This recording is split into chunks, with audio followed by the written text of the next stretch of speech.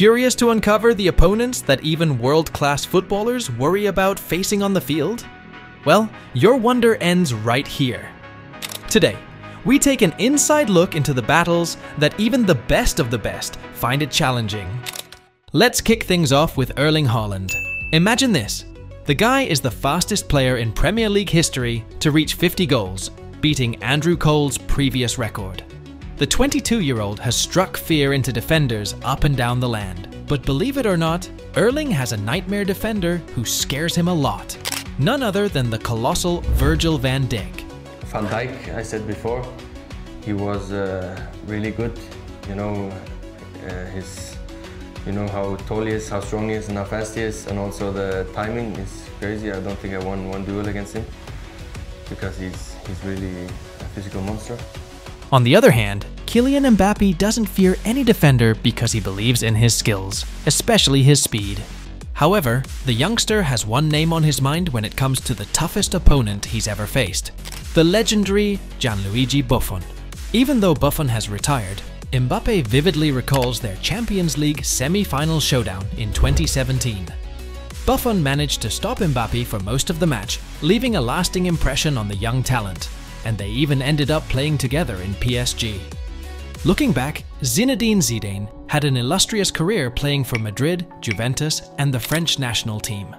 Despite his wonderful career, Zidane thinks his toughest opponent ever is Paolo Maldini. Pero más difícil era Paolo Maldini, porque era muy listo, muy inteligente en el campo. Stopping a Ballon d'Or winner could be hard, but there is someone who could effortlessly cause nightmares for an 8-time Ballon d'Or winner.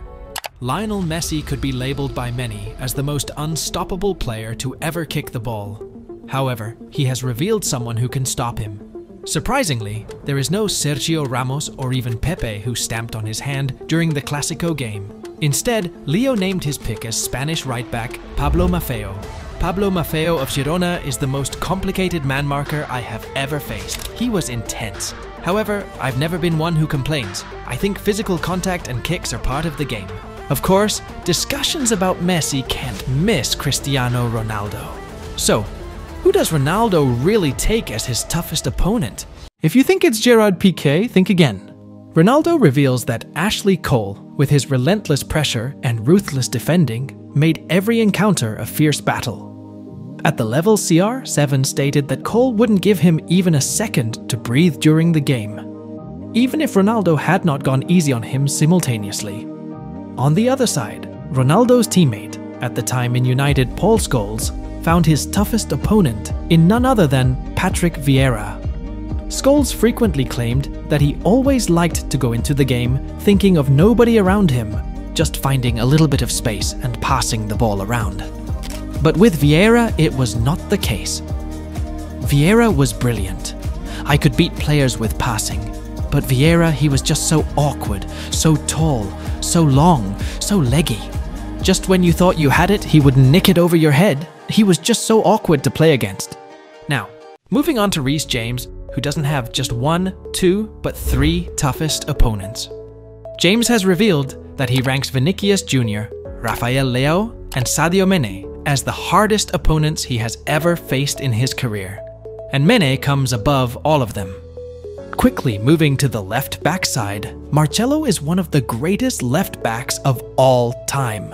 But there's a particular player who used to give him nightmares. Can you guess who that player is? Of course, it's Lionel Messi. Maybe you all remember the Clásico game when Messi lost his boot in a challenge with Marcelo, and still managed to give an incredible assist without a boot.